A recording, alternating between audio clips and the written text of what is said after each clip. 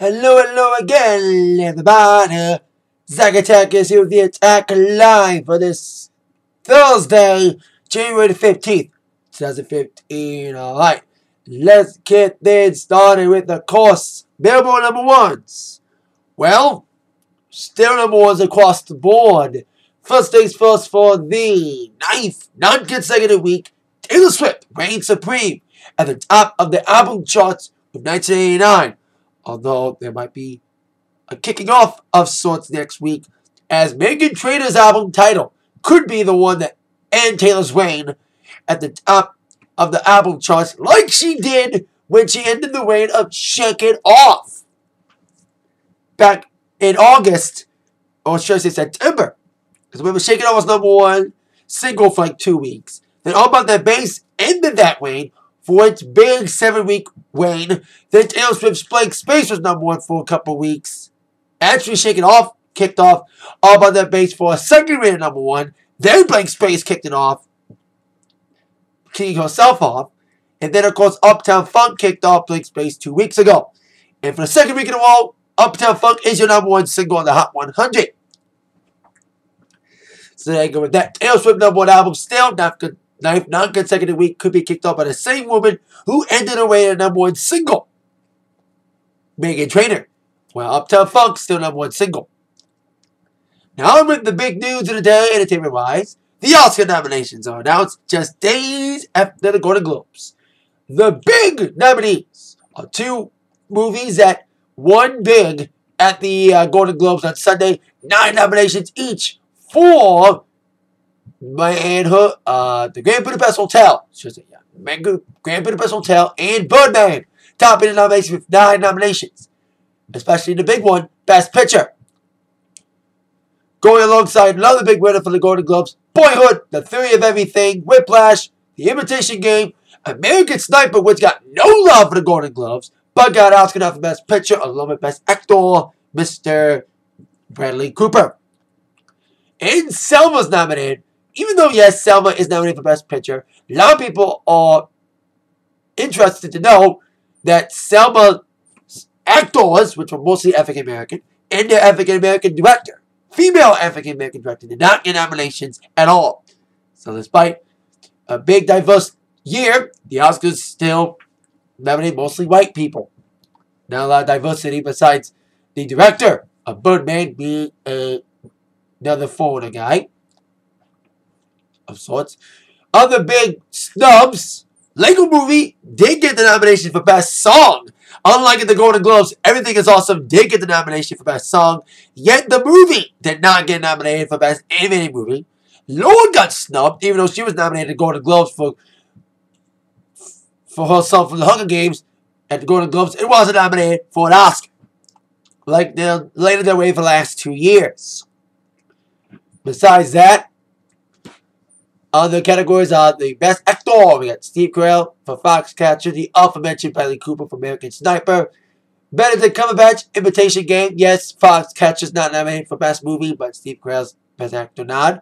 Michael Keaton, who won the Best Actor Musical Comedy at the Golden Globes, nominated for Best Actor, were Eddie Redmayne, who won the Best Actor Drama for his portrayal of Mr. Stephen Hawking for The Theory of Everything. He's nominated as well. Best Actress, we got, of course, the winners. Actually, nobody besides, I think Julianne Moore won Best Actress in a drama. She is nominated. And I think everybody else didn't win anything. Gone Girl didn't get any major nods besides Best Actress with Rosamund Pike. Big surprise for Marion Cotillard, Oscar winner in the past for 2 Days, 1 Night. Felicity Jones getting nominations for The Theory of Everything. I think she was nominated, but I don't think she won. And Reese Witherspoon for Wild in Best Actress category nominees. But Best Actor, we got Robert Duvall for The Judge, Ethan Hawke for Boyhood, Edward Norton for Birdman, Mark Ruffalo for Foxcatcher, and the man who won the award at the Golden Globes, J.K. Simmons. We'll see if he wins in the Oscars as well.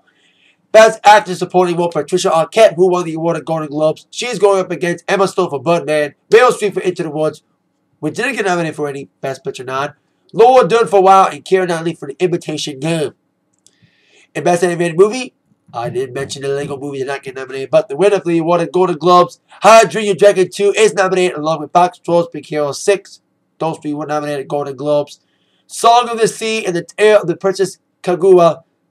The Book of Life did not get nominated for the Oscar like it did at the Golden Globes. So there you go with that. Besides, when it comes to Best Original Song, everything is also nominated like it was at the Golden Globes.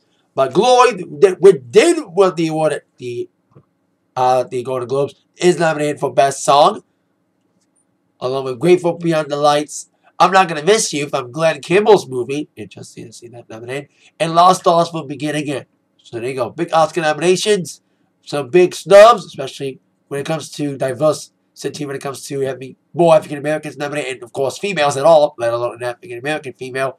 Of course, the big event will be February 22nd, hosted by Neo Patrick Harris. I think he'll do an epic job. As good as Amy and Tina did at the Golden Globes. Maybe a little bit better because he can sing. But the Oscars weren't the only award show to announce their nominations today. The Brits did as well. Of course, the British equivalent to the Grammy Awards, they announced their nominees today. Topping is, of course, British singers Ed Sheeran and Sam Smith, who are also the big nominees at the Grammys as well. They will take on each other for Best British Album, alongside other artists like George Ezra, Royal Blood, and Alt J. And of course, for Best British Single, a lot of big nominees as a fan nominated. Kevin Harris, Summer, Charlie XCS, Boom Clack, Duke Dumont, I Got You, Ed Sheeran, Thinking Out Loud, Uptown Funk, Mark Ronson because he's British.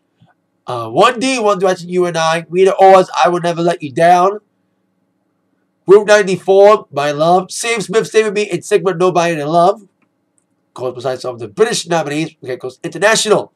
Beck, Hosier, Jack White, John Legend, and Pharrell Williams going head-to-head for Best International Male.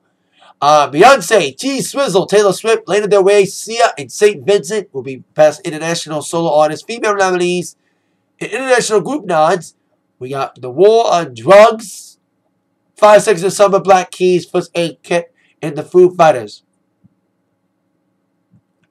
Actually, I just mentioned the nominees for Best British Video. That was not Best British Single nominees. That was Best British Video. Best British Single nominations, I think mostly the same, with some differences. Kevin Harris, Summer, Clean Bandit, Rather Be, Duke Dumont, I Got You, Ed Sheeran's Thinking Out Loud, Ella Henderson's Ghost, George Ezra for Budapest, Mark Ronson, Uptown Funk, Route 94, My Love, Stay With Me, Sam Smith, and Nobody to Love, I'm Sigma. And the first couple performers have been announced for the Brits, including Taylor Swift, Ed Sheeran, and Sam Smith. Speaking of award shows, specifically music awards, adding performers, so did the Grammys, announcing their performers, their first set of performers. Now, there were some that were rumored, including Madonna, which is official now, along with AC/DC. They're performing for the first time ever on the Grammys. Madonna for the first time solo since 2006. She appeared during Macklemore's performance last year. Other performers will include Ed Sheeran, Ariana Grande, and Eric Church. Now, Ed Sheeran is the only nominee for Album of the Year that's performing thus far at the Grammys. We'll see if all the other Album of the Year nominees do get added to the Grammy Awards. That, of course, take place on February 8th from Los Angeles at the Staples Center. While the Brits, I forgot to mention that date of the Brits. I don't know the date of the Brits yet. February 25th will be the Brits. I think they'll air live in the U.S. on, I think, Fuse has been airing it in America. So that's the Brits date. Like the Grammys adding performers. And Brits announcing nominations and adding performers as well. Now, on to some big festival news. Man, a lot of festivals been announcing their lineup for the last couple of weeks. Last week, of course, Coachella announced their lineup of AC/DC, among others. Bonnaroo announced their lineup on Tuesday via a live stream. Some of the big performers on the Bonnaroo lineup, which will be, of course, June 11th to the 14th in Manchester, Tennessee. Billy Joel, that's interesting to have him headlining. Mumford & Sons, Dead Mouse being headliners, along with Kendrick Lamar, Florence and Machine, My Morning Jacket, Robert Plant, Slayer, Hosier, Jadis Gambino, Alabama Shakes. I'm just mentioning some of the names. There's a lot of people. Gary Clark Jr., Upward and Fire, Tears for Fears, Dove Low, Against Me, among many, many others on the big lineup for the Bonnaroo Festival in, of course, Tennessee. Well, they announced their lineup. Rock In Rio adds more to their lineup. Of course, Rock In Rio will be making its North American debut in May, should I say, in Las Vegas, Nevada. They added a bunch of new artists for the 2 weekends, a rock weekend and a pop weekend. Just in general, they're adding Sam Smith, Foster the People, Jesse J. I think they're probably pop. I think Foster the People probably rock, but I think Jesse and Sam would be probably pop. Along with Pretty Reckless, Echo Smith, Hollywood Undead, Empire of the Sun, Charlie XCS, Magic, and Tovlo being added to the lineup. Along with the already previously announced lineups for the pop, Taylor Swift, Bruno Mars, Ed Sheeran, among others for the pop, along with John Legend, Josh Stone, and of course the rock already big headliners, No Doubt in Metallica, Linkin Park, among others for that big night. That's of course May 9th and the 10th, May 8th and 9th for the rock, May 15th, 16th for the pop weekend in Vegas. Speaking of Vegas, while she's not performing at a festival in Vegas, Mariah Carey is announcing a Vegas stint of her own, a residency. Now, Judy announced a residency last week. So is Mariah Carey. She's been touring a lot and been plagued with vocal problems and criticisms towards that. But instead of touring, she's going to be doing Vegas. She announced it on Ellen DeGeneres. And I think they did not announce a date yet. But she is announcing a Vegas stint. Like I said, there's no specific date on when her show, Number Ones, will start in Vegas. But at least she's announcing the stint will happen. And a lot of people down there, especially a lot of pop people and rock people. Britney Spears is down there right now at Planet Hollywood. So now Mariah Carey is another big female pop star to be headlining Vegas starting May the 6th.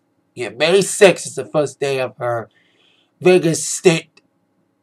So there you go. Mariah Carey doing Vegas starting May 6th. Now, another band is not doing Vegas stint per se, but they're doing a tour. Fall Out Boy announces their tour. They will be in Vegas, but not for a residency. Part of their tour. Promoting their latest album, American Beauty, American Psycho, coming out next week. Now, of course, last summer they went on the big tour with Paramore last year on the Monument Tour. But this tour, which is called the Boys of Summer, that's with a Z, Summer, they'll be joined by hip-hopper Wiz Khalifa. Very unique and weird lineup. Promoted with a very funny promo video of the tour, which will also feature Hoodie Allen opening up for him. Will feature them, and it'll start on June the 10th in Camden, New Jersey. There will be without, I think there'll be a few dates without Wiz, but Detroit will be one of them. Detroit will have Wiz Khalifa on July the 10th at Pine Knob. There will also be in Toronto. I mentioned Vegas. There'll be in New York, Tennessee, Texas, among other states and great cities. So there you go. Fall Out Boy. Following the tour with Paramore last year, they're touring with Wiz Khalifa this summer on the Boys of Summer tour starting in June. It'll be in Detroit, Michigan in July. So there you go. That's it for the Atakline for today. Thank you all for watching. With that in mind, y'all been attacked by the news from Zach. See you later. Yeah.